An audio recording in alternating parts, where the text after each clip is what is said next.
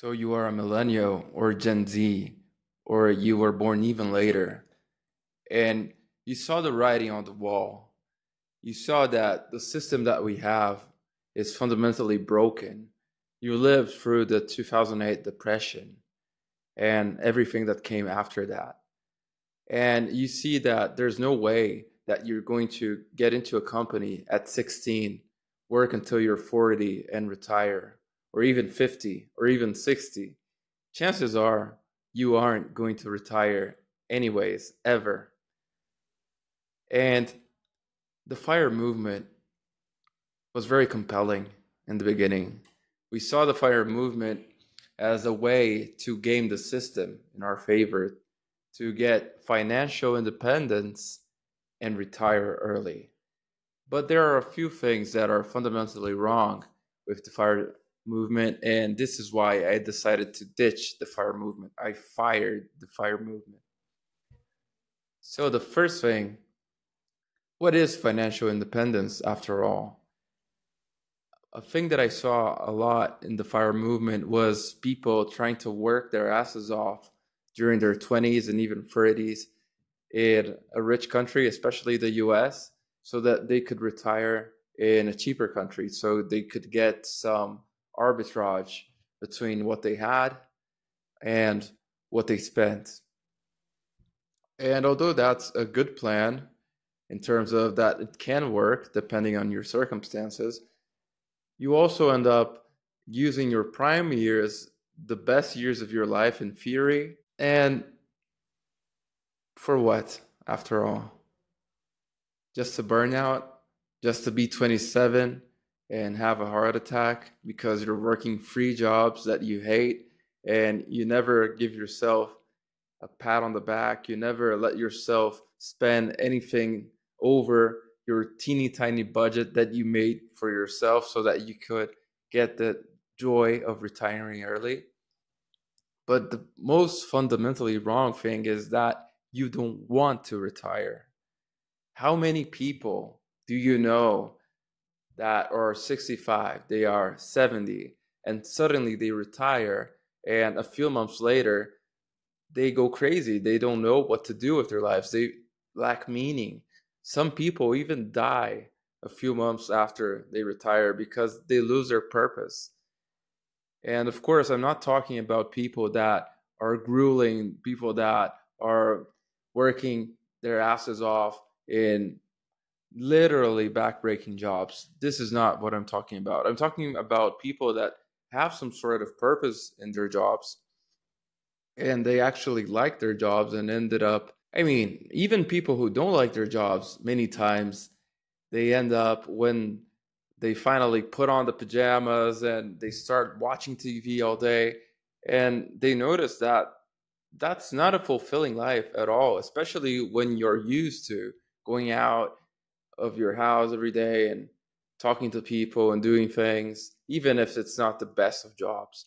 So these two mistakes, you don't want to burn out young, and many people who did go for the fire movement, even the people who were successful at it. So mainly people that worked in very lucrative jobs like in finance in Wall Street, or maybe they were high profile lawyers or engineers or whatever it is.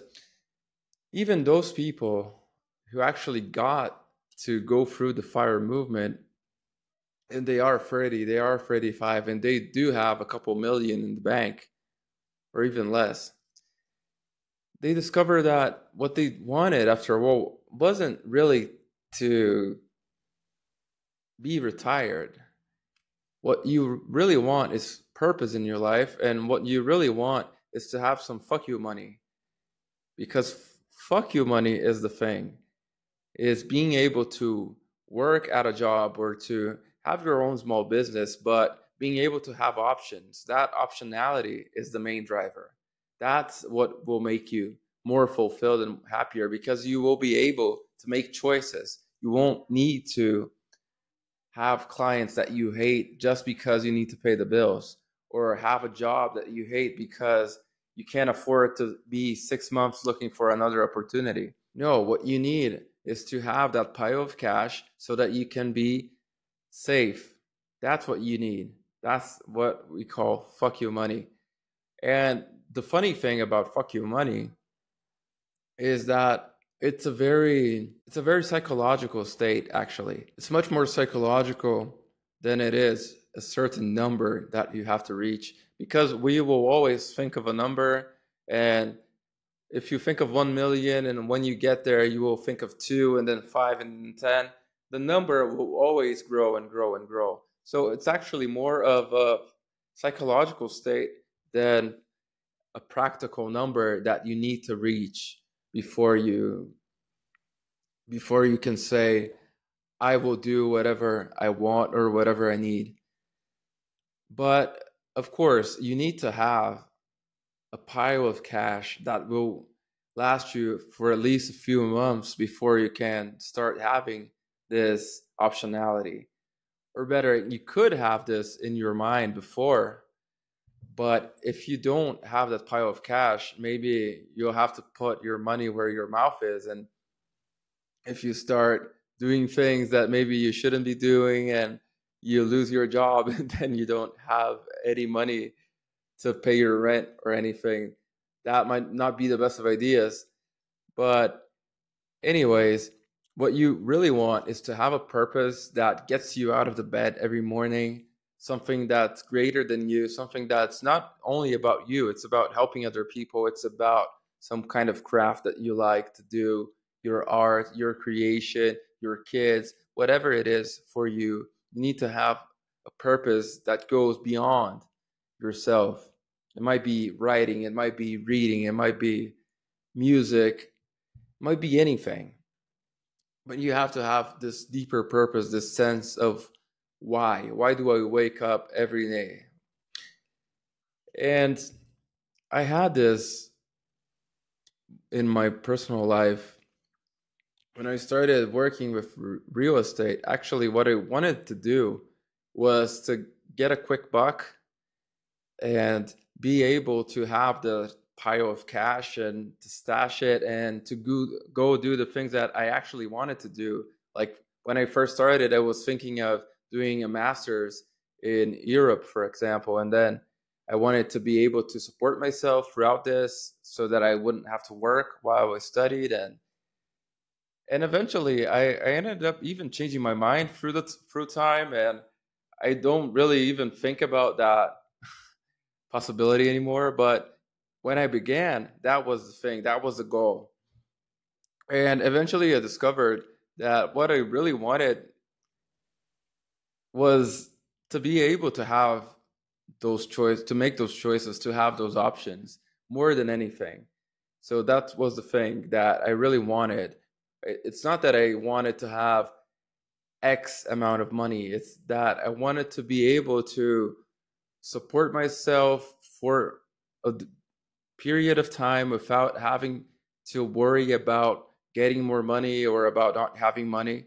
So that was what was on my mind. But then you go back and you see that what you really want is to have a purpose, and you really want to have this mindset that you are able to create wealth, to create value whenever you need it. And that value will come to you because you will be constantly creating value, and that you are valuable. So you will be able to create. So you see, going back, I thought that either I wasn't valuable or that I wouldn't be able to create that value. So it was more of a limited mindset towards money than it was about actually needing the money in the first place. So by going through this journey, and afterwards, I didn't even have the money that I needed for a few things that I started doing. I mean, not that I didn't have, but I used to be so conservative with money and with how I spent my money, and I used to save a lot.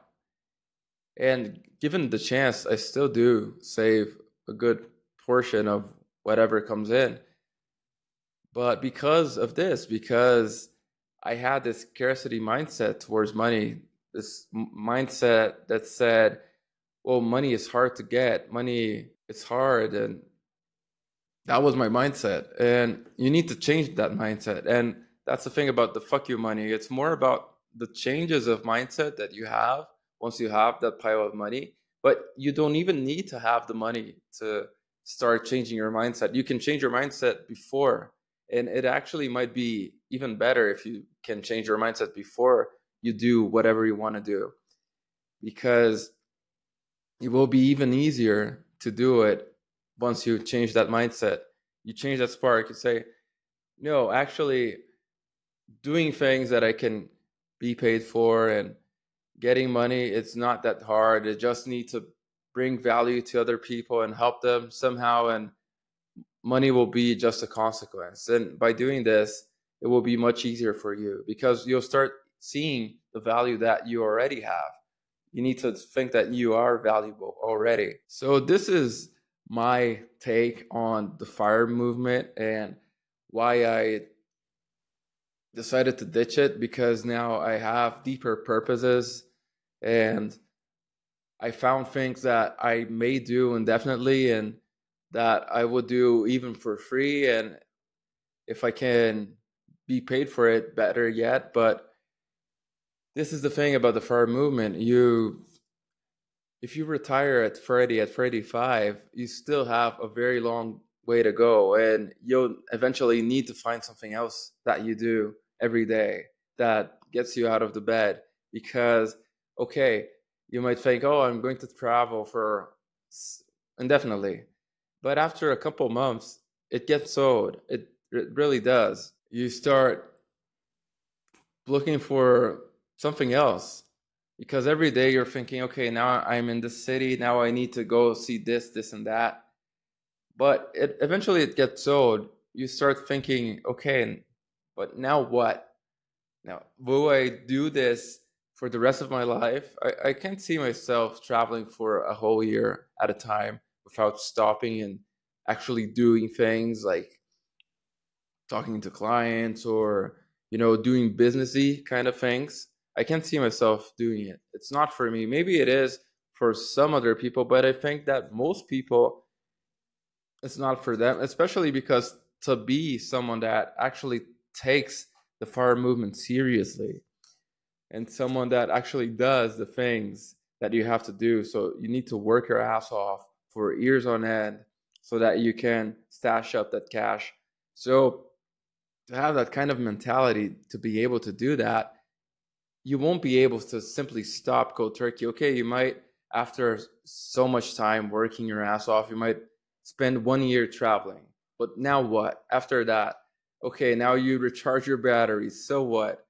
And also, the thing is, you need to be able to enjoy your day to day life, your random Tuesday type of day, not only the highlights, because life's not about the highlights. Life's about the things that we do on a daily basis, on the day-to-day basis. And if your daily basis doesn't have anything that's memorable, anything that you actually like, you can't go to a park in your city and actually enjoy the trees and the miracle of creation all around you. If you can enjoy spending some time with your loved ones on a daily basis, if you can't do all of those little things that are actually the most important things, you won't be happy just because you're on in a condo in Fifth Avenue. Of course, it's easier. Of course, if you don't have money problems, life's easier. Of course, you won't be hungry. You won't be thinking, oh my God, how will I pay the rent? How will I pay bills, the energy, the whatever it is? Of course, but you will still need to find that meaning. You will still need to find something else that's greater than you so that you can do every day. And you need to be able to appreciate those small things as well. So that's why I dished the fire movement. That's why I think you should as well if you're thinking of it. And I know we see the writing on the wall. We won't retire, at least not the way that people used to retire.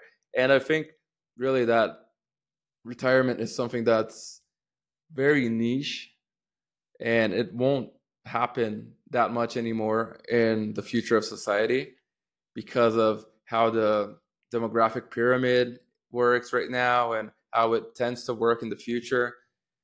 So that's why it makes it even more important that we learn how to enjoy our daily lives and how to make purpose so that every day is worth it in its own way. Even the bad days, you will find something good. And that's it. Thank you for coming. Great things are fucking coming. Keep rocking, keep rolling. You are a rock star.